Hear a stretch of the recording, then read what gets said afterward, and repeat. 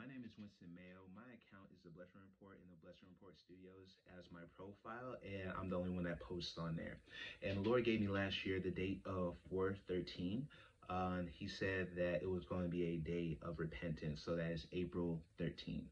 And I see that the Bible says that let God be true and every man a liar, and also that God is not man that he should lie, neither the son of man that he should repent. And I believe that public stances need public statements. And so last year I said that Donald Trump would be in the office and that Joe Biden would not be, and currently Joe Biden is in the office.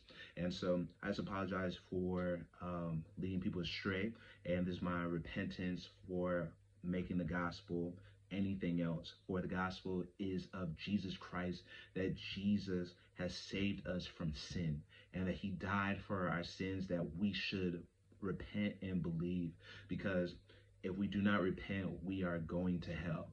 And through his bloodshed dying on the cross, we are cleansed of our sins.